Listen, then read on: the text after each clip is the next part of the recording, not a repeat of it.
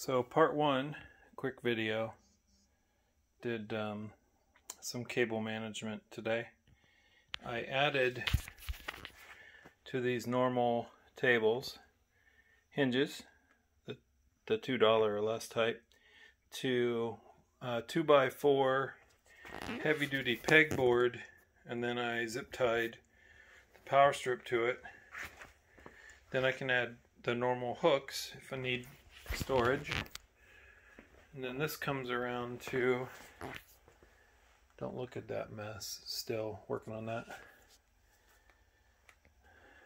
This is organized chaos, but all the cables are kept off the floor, plugged in there. Everything comes in through this one gigantic cord.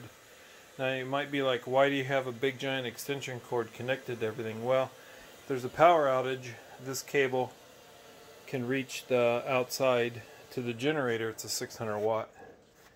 And then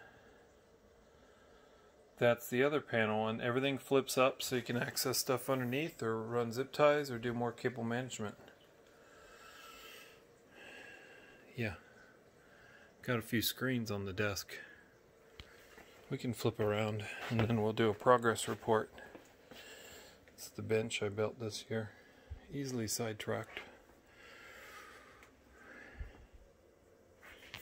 Working on everything, storage and making everything work.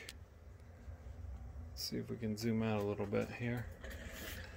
This is file server, and then work, the Toughbook, the old Surface hooked into another monitor. That monitor's on a splitter for this Intel NUC.